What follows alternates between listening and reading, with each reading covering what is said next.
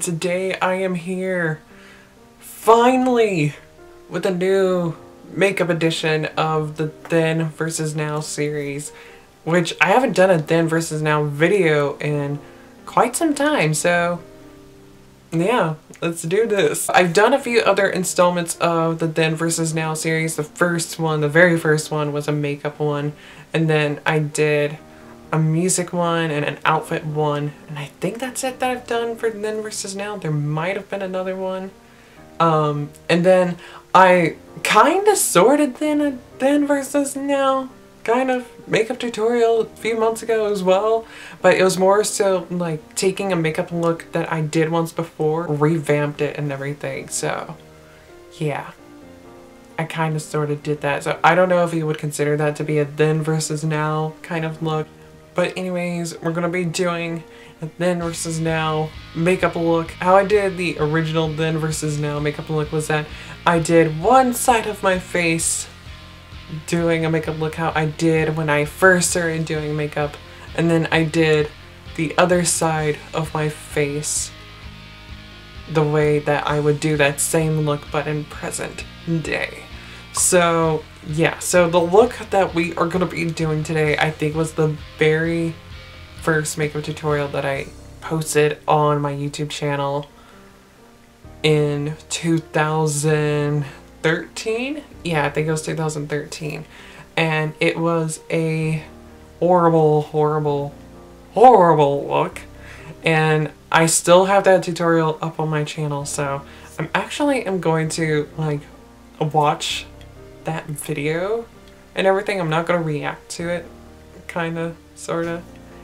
Well, I guess you could say I'm gonna react to it, so I should probably get some headphones in so that way the audio won't be weird and everything, because I don't have an external mic, so yeah, I can't be fancy like that, like all these other YouTubers are. You're actually gonna be getting a 2-in-1 video today, so I'm gonna be reacting to this tutorial real quick so that way I can know what the hell it is that I did with this look, because I don't remember, because this was like 4 years ago. All that I know is the products that I used, which I actually still have 2 of those products. They're discontinued and they're old and need to be thrown away. I'm sorry about that, but I held on to them for these purposes though, for the Then vs. Now series. Oh, also I will be doing a reaction to old videos video sometime in the future.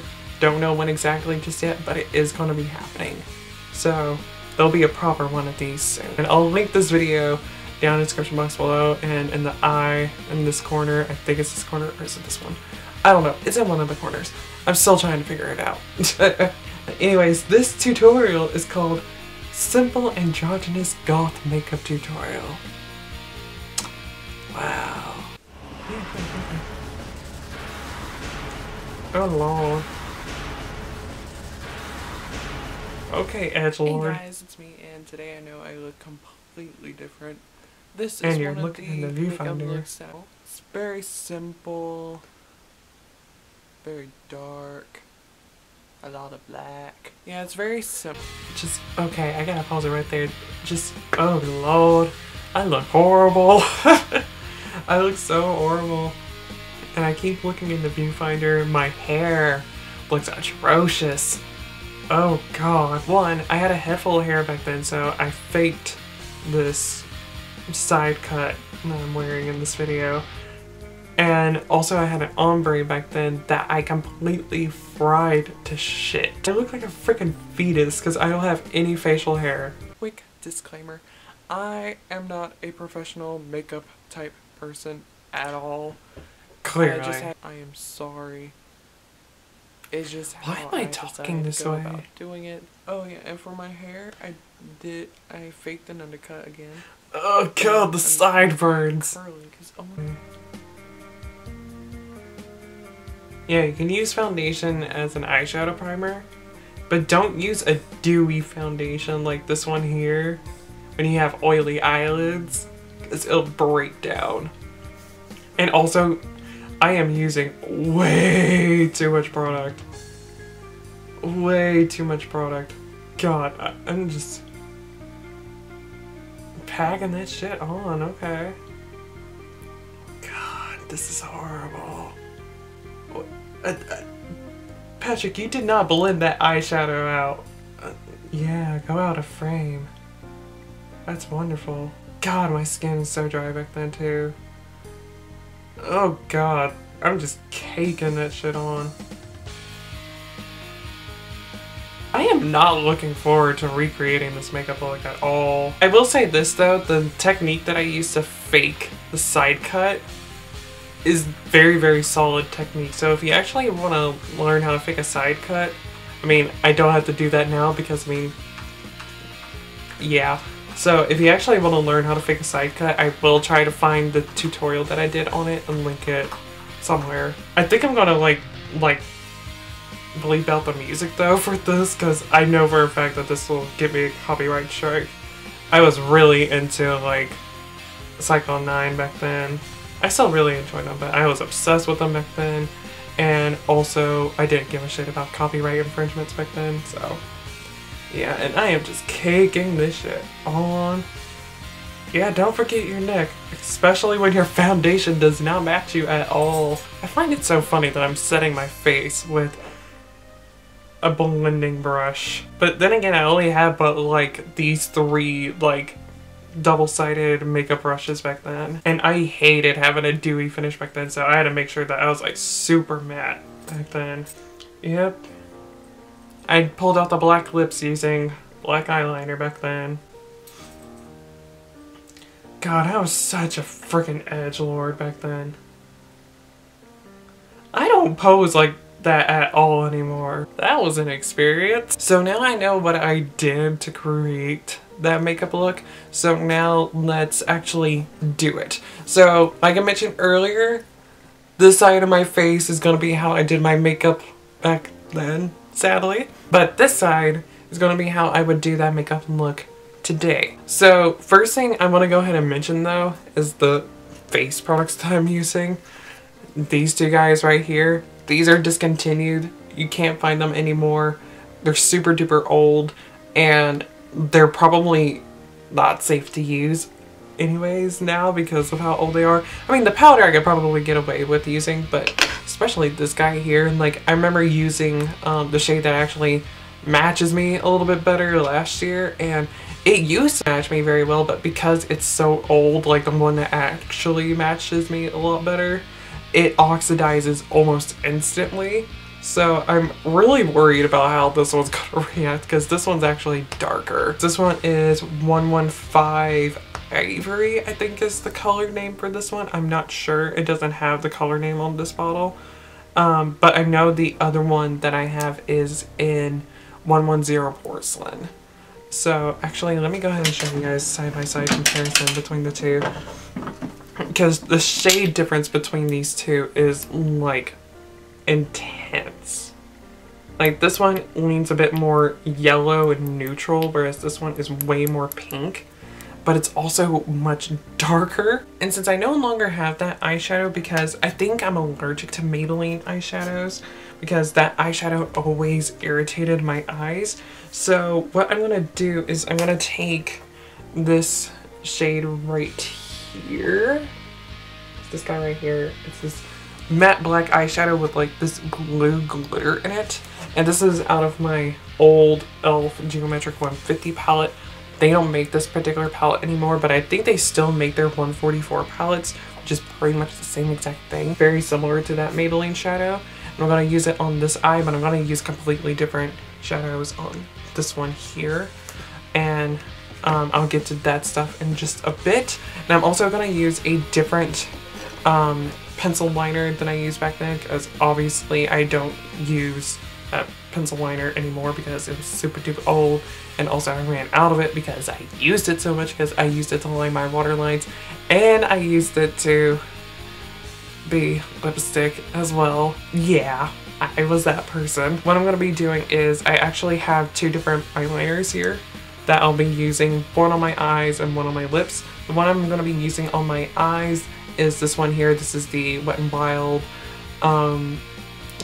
let's see, just Cold Crayon and Baby's Got Black. For my lips, I'm going to be using the Hard Candy Take Me Out liner And I think this is just black as well. I don't think it has an actual name for the color. I'm gonna use this guy on my lips. So to apply the foundation, I'm just gonna use this brush here. This is the Shani F11 brush. It's just like pretty dense, like paddle brush here. It's got like a similar like vibe to this guy here. This guy's just a bit more fluffy. It's not as dense. Okay, here it goes. Here we go. Oh god. Well, surprisingly enough, I think this foundation's actually going on kind of matte, I think. Either that or I'm just tripping balls right now. Oh, I should probably zoom you guys in a little bit. Oh no, it's still pretty dewy. It's not super dewy, but it's still dewy. And I used to think that this was like my color, like my foundation shade. God, I'm dreading this so much. I will say this though, this eyeshadow actually performs a lot better than that Maybelline eyeshadow. God, but I feel so horrible for applying my makeup like this. This is my life right now. I gotta take some. Oh God. I look as if like I'm a rejected version of Skeletor right now. Do you not have under eye circles? Well, here's the perfect excuse to actually have them. Be horrible with makeup and just blend black eyeshadow down there. You'll have dark circles then. Now it's time for eyeliner. So, this part I'm not too worried about. I thought this was acceptable. I thought this was good. I wasn't about looking good back then, so we're not gonna worry about looking good today. Now comes the part that I have been dreading the most. That is caking this foundation onto my face. We are so doing it. See, I just painted shit onto my face. I know I'm blending it around the edges right now, but that's just simply because the perfectionist is coming out inside of me, and I also don't want to get like powder in my foundation and make this look even more terrible. And you see, back then I didn't have facial hair, so it's gonna look even worse. I don't know how orange I look on camera, because right now I don't look that bad. But I probably, yeah, I look horrible on camera. Also, as you guys probably have noticed, I'm not wearing primer. Because primer, well, face primer I should say, wasn't a thing for me back then. God, I look so slimy right now. This foundation is dark as hell. Now we gotta set it and forget it. I can't take myself seriously doing this bullshit right now. This is...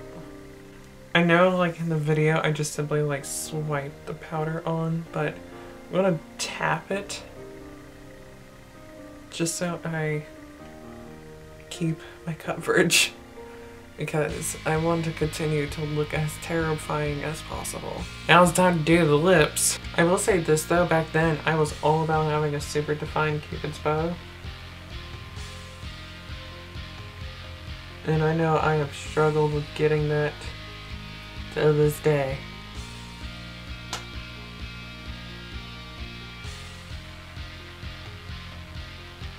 I think the only good thing that's happening as of right now in this moment is the fact that I have Coachella Woodstock on my mind by Lana Del Rey stuck in my head. That is the only positive thing that is happening to me right now. Here's side number 1. So let's do side number 2 and actually make this shit look good. Alright, so the first thing I'm gonna do for this eye is I'm gonna prime it. And I'm just gonna use this e.l.f. eyelid primer. I don't think they make this specific one anymore, but I do know that they still have e.l.f. eyelid primers. The name of the color is sheer, but I don't know the actual name of the primer itself. And I'm just gonna blend this in. And I like using a shader brush to blend out eyeshadow primers, just simply because you get a little bit more coverage, it goes a lot farther, and it brightens the eyes way more. We go into this Makeup Revolution palette, or Ocean palette now. The lightest nude shade in this palette, and I'm just gonna run it all over the primer. This is just gonna, one, set the primer in place, and it's also gonna make eyeshadows that lay down blend a lot nicer. But let's see, that lightest shade right there, that's the one. I have to hold this palette weird because it broke right there. But before I do any eyeshadows, I'm gonna fill in my brows, or well, my brow. I'm just gonna use the NYX Taupe blush. And I personally like to start out on my tail first when filling in my brows, and then work my way into the body of my brow, just simply because I don't need that much help in the body. I just mainly need help in the tail because there's a little bit more sparseness in the tail, and also it helps to define the shape a little bit better. I think I'm going to start out with this top shade over here, this one here my pinky's pointing to, and I'm just gonna pop this into the crease. You know what, this eyeshadow would actually make a good brow color for me, but I think it's just a little too gray. This same brush here, I'm going to pick up this guy here, a bit more of like a neutral gray, so it's not gonna be super cool toned like the gray that's right above it, because the gray that's right above this one is very blue toned. This one is a bit more neutral, has a bit more brown to it. And already you can see the difference between these sides as well right now. Lastly, I'm gonna pick up this black shade here, and I'm just gonna take it on this brush here. This is a Royal and Lanicle eye shader brush. It's very similar to, I think it's the base shadow brush by Real Techniques. It's very similar to it. It's just a little bit more fluffy. And the cool thing about this brush is that it blends as it packs. And see, now I'm going to take this brush again. This is by Royal and Lanicle as well. And I'm going to pick up that same like pale nude shade. And I'm just going to blend out these edges a little bit. Try to diffuse them a little bit, make it look a lot softer. So I'm going to take that same Baby's Got Black pencil. I'm going to take that top shade, that first shade that I put into my crease, that taupey brown, and I'm just going to tap off some of the excess because I picked up a lot. And I'm first going to start out by running this along bottom lid.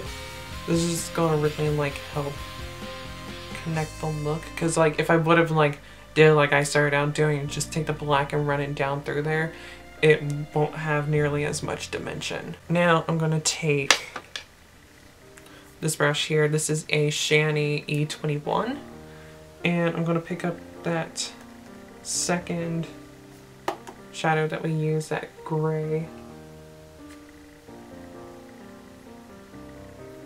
I'm not the biggest fan of just black eyeshadow anymore, so I'm more of a neutrals kind of person. I'm turning into a typical beauty vlogger now. How do you like them apples, kids? I'm going to take that pale nude shade again, and I'm just going to run this along the bottom here just to blend everything out a little bit. Let's see, I think I'm going to put some more darkness in this outer corner here, because I don't know, it just seems as if it's lacking just a little bit in that corner. Alrighty, so I think now all I need to do is pop on some mascara, and for that I'm going to use the Wet n Wild Mega Length Mascara. I kind of like it where it's at right now, so I'll think about it in just a little bit if I want to do an inner corner highlight or not. But for right now, we're done with the eyes, and I'm happy about that. It's like, we're almost done with this look.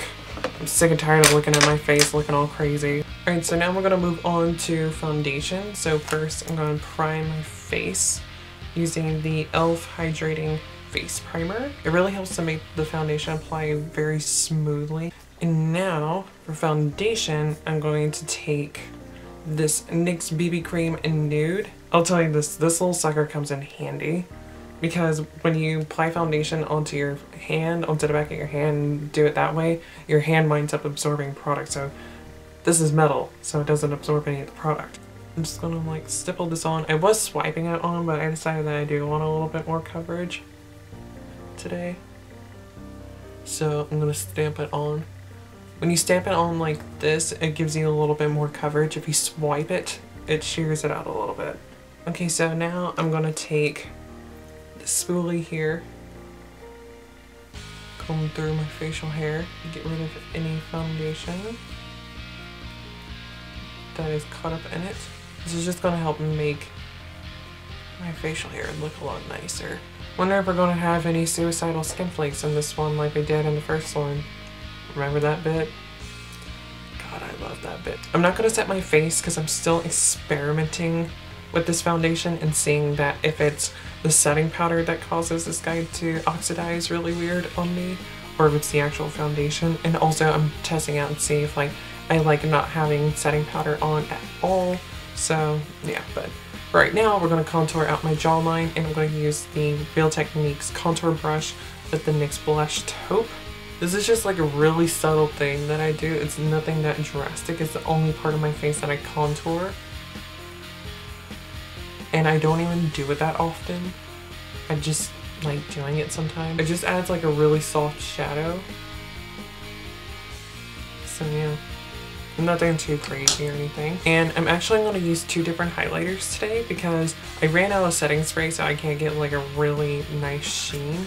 Because this highlighting palette, it's good, but they don't pack a huge punch to them when it comes to highlighting. Whereas this highlighter and this palette here, it packs a major wallop. So I'm going to start out with this guy here. This is the highlight shade from the City Color Contour Effects palette. I don't know if this palette is still around. Really intense highlighter. So I'm only going to take about a small amount of it. Because it's like, because it's so intense and it's so white, it winds up leaving like a really bizarre like cast on my skin that I am not a fan of. So I'm just going to take like a small amount of it and just apply it on the tops of my cheekbones here, because this is where I like most of my highlighting action to happen at, is the top of my cheekbones. And I'm going to take the pink tone highlighter shade, this one here, from the Wet n Wild Mega Glow Illuminating Palette in Catwalk Pink. I'm just going to pop this on top of it. This is going to tone down the whiteness of it and make it a bit more pink tone, which is what I prefer in a highlighter. I prefer pink tone highlighters on my skin tone. They just look a lot nicer on me. The top of my brow, center of my forehead, bridge of my nose just a little bit, and the tip just a little bit. And top of my chin.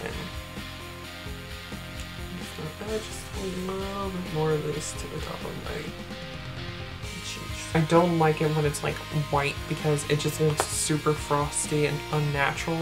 Says the kid who has half black lipstick on right now. Okay. Alright, so now it's time for the lips, and for this I'm going to be using the Kat Von D Everlasting Liquid Lipstick in Witches. The only issue that I have with liquid lipsticks is the fact that they outline the fact that my lips are very, very weirdly shaped. So this is the end result. And it's just like, this side is just so orange and so flat. Like, I think it's oxidized a decent amount since I put it on. Because, I mean, look at this. That is a big color change and difference right there. And then over here, I don't think it's the perfect match for me, but it's still a really close match for me. Because I am very fair and I'm also very, very pink toned. So it is rather tricky to find a foundation shade that works really good for me and actually matches my skin color. Because my face is a lot pinker than my neck is, so it makes it really tricky for me to find a perfect foundation shade. This is why I love highlighter. It just makes a look so good. It pulls a look together so much. It just does it so well. Alright, so here's a close-up of everything. It's gonna look a little bit darker because I use natural lighting. Yeah, here's the good side. And if you see any lines in this lip here, like around the top of the lip line, like if it looks a little weird, it's not the lipstick, it's my facial hair growing over my lip. And I know I didn't apply the liquid lipstick as good, it's just simply because it's so hard for me to like get this area looking nice and even because my lips curl inward so much that it winds up closing my lip off at a weird angle. So trying to get that nice and even is always a struggle, especially when you're working with a super dark lip color like this. Here we have the bad side. First of all, there's no definition in the eyebrow. The eyeshadow creased horribly already, and it's probably only been on but for maybe, I don't know, maybe close to an hour, and it's creased so badly. Foundation looks to have oxidized a lot and is creased so badly in my forehead. I have all this foundation in my beard, and the lip is just so patchy and uneven, and just no, and my face looks so flat. It looks so flat. I know I use the same eyeliner, so the eyeliner pretty much looks the same on each side. I will also say this mascara makes a big difference as well. So like, it's subtle things like just like filling in your brows just a little bit, like a subtle amount, just some mascara and highlighter can make your foundation look so much better. This side's a no, this side's a go. Yeah. So yeah, I hope you guys enjoyed this video, and I hope you guys enjoyed this Then versus Now series. There's gonna be at least one more. I don't know if there will be another one after that though, just simply because my makeup skills like really improved shortly after I got better stuff. So I don't think there'll be another one. Like, if there are like other like Then versus Now, it's going to be like how I did that festival look that I did several months ago. I think I did that one back in February or March, somewhere in there. It'll probably be something like that where I take a look that I did a long time ago and revamp it and redo it and that sort of thing. So I might do something like that, but I won't do like an actual like Then versus Now on it. Anyways, I hope you guys enjoyed this video, and I hope you guys enjoyed this Then versus Now series. I think the next one that I'll do will be another music one, or should I do another outfit one? Which should I do? Which one would you guys want to see first, an outfit or a music one? Let me know in the comments below, because I want to continue the series and I want to make it live for as long as I can possibly let it live. So yeah, that is it for this video. I hope you guys enjoyed it, and I hope you guys enjoyed seeing me squirm and complain about how horrible makeup skills and makeup taste back in the day were, and go on and rave about how nice my makeup looks these days. Hope you guys enjoyed this video. If you are new here to my channel, don't forget to hit subscribe because that'll help me out a lot. And also, if you like this video, don't forget to give it a thumbs up because that'll help me out a lot. All my links are down in the description box below, and until I see you guys in my next video, whatever the hell that may be, good night.